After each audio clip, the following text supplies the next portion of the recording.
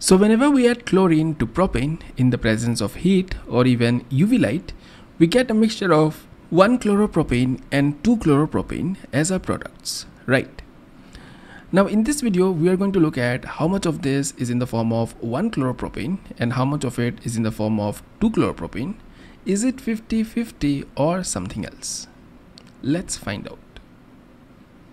Now to understand the ratio in which these products are formed, let's do a very quick recap. Let's look at how this reaction happens in the first place. So in the presence of heat or even UV light, a few of these chlorine molecules that we take, a few of these chlorine molecules actually break apart in the form of chlorine radicals, and these chlorine radicals that are formed are very reactive. They can react with the propane molecules that is present in the mixture. They can in fact go ahead and abstract these hydrogen atoms that are attached to a propane molecule. Now if this chlorine radical collides against any of these hydrogen atoms that are present at the end, if it abstracts any of these hydrogen atoms from either this end or the other end, then in all these cases it will lead to the formation of a new first degree carbon radical. But if the chlorine radical goes ahead and collides against any of these hydrogen atoms, if it abstracts any of this hydrogen from propane, then this will lead to the formation of different second degree carbon radicals, right? Now this chlorine radical can abstract any of this hydrogen atom from a propane molecule. It can collide against any of these hydrogen atoms, but all of these will ultimately lead to the formation of either a first degree radical or a second degree carbon radical, right? Now these carbon radicals that are formed, these two are unstable and they are very reactive, and these can then go ahead and react with any undissociated chlorine molecules that are present in the mixture, and this ultimately leads to the formation of our products 1-chloropropane and 2-chloropropane. So therefore these radicals that are formed are the precursors to my products, right?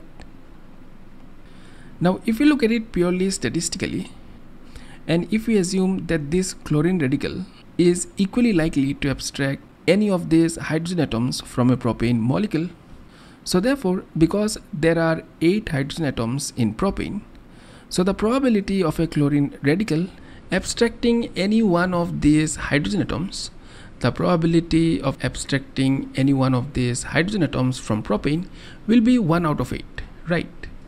However, because the abstraction of all of these hydrogen atoms, all of these 6 hydrogen atoms that are attached at the end, because the abstraction of all of these hydrogen atoms will lead to the formation of a first degree radical either at this end or at the other end, so therefore the total probability of forming a first degree carbon radical will be 6 times of 1 by 8. So it's 6 by 8, which is nothing but 0.75, right? Now on the other hand, because the abstraction of only these two hydrogens will lead to the formation of a second degree radical, so therefore the probability of forming a second degree carbon radical will be 2 times of 1 by 8. So it's 2 by 8, which is nothing but 0.25. So therefore we can now go ahead and say that of all the radicals that are formed, 75% of it should be in the form of first degree radicals, while only 25% should be in the form of second degree radicals, right?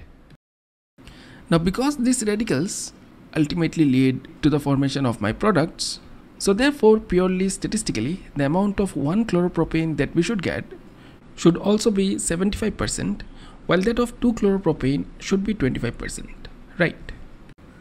However, when we actually carry out this reaction, we find that in reality the amount of 1-chloropropane that is formed is actually not 75%, but it's in fact closer to 45%, while that of 2-chloropropane is 55%.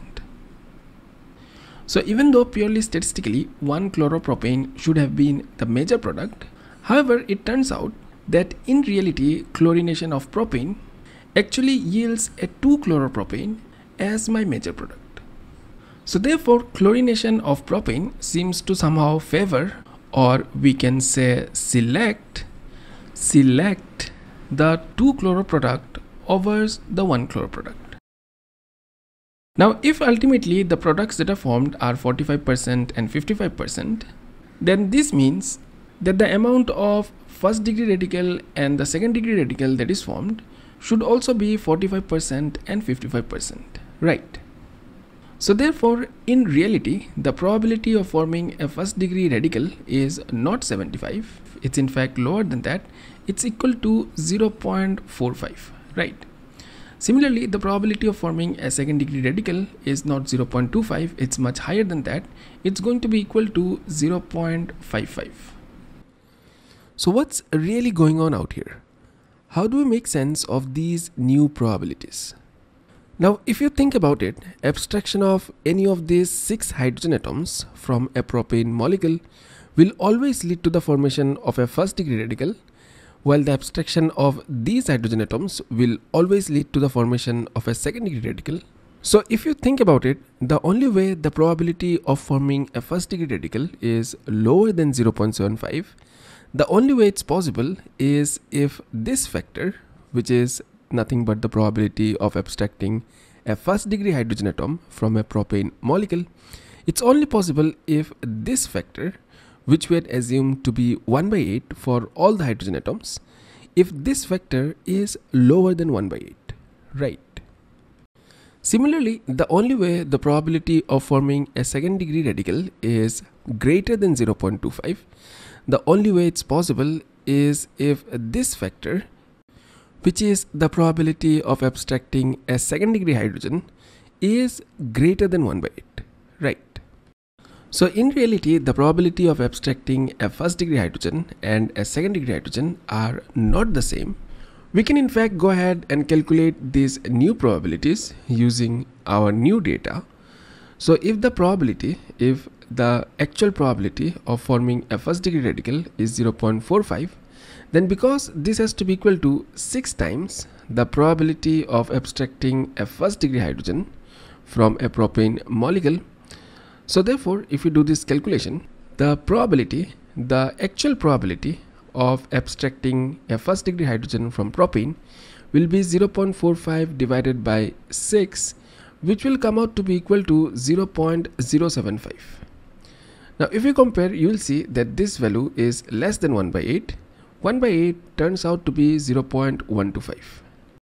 Similarly, the probability of forming a second degree radical in reality is 0.55. So 0.55 should be equal to 2 times of the actual probability of abstracting a second degree hydrogen atom from propane. So if we do our calculations again, this will be equal to 0.55 divided by 2. So this will come out to be equal to 0.275. So in reality, the probability of a chlorine radical abstracting a second degree hydrogen from propane is much higher than the probability of a chlorine radical abstracting a first degree hydrogen from propane, right? In fact, if we divide these probabilities, then we will see that the probability of abstracting a second degree hydrogen is in fact 3.66 times greater than the first degree hydrogen atom. So therefore, a chlorine radical is much more selective in abstracting a second degree hydrogen from a propane molecule. It's in fact 3.66 times more selective over a first degree hydrogen. And this selectivity ultimately results in a greater than expected second degree radicals, which ultimately leads to the formation of 2-chloropropane as my major product. So the big question that we now have is, why does a chlorine radical seem to prefer abstracting a second degree hydrogen over a first degree hydrogen? What do you think is the answer? Well, if we look at a second degree radical, we will realize that it has these 6 alpha hydrogens, 6 hydrogens that are directly attached to this radical.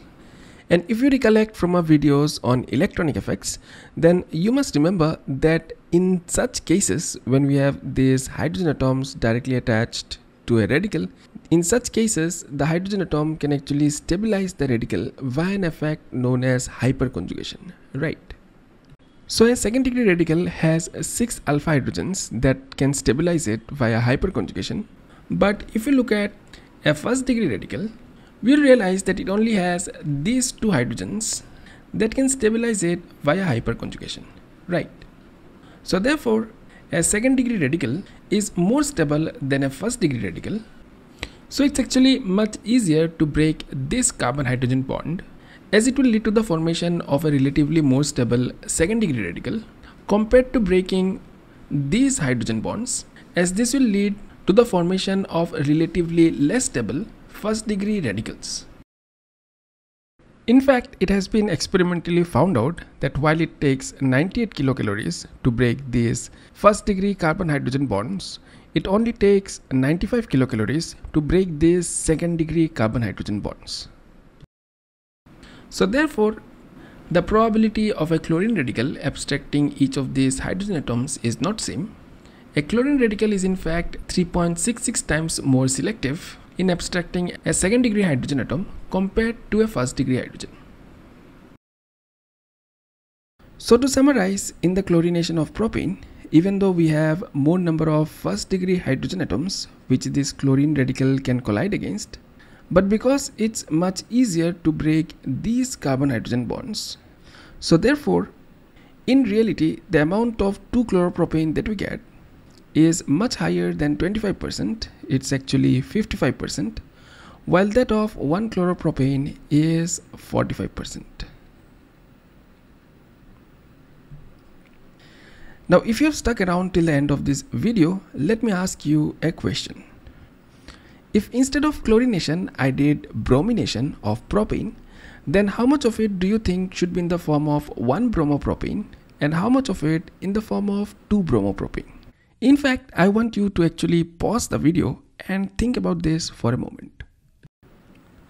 Well, one might expect that just like in chlorination, the amount of 1-bromo product that is formed should be 45%, while that of 2-bromo product should be 55%.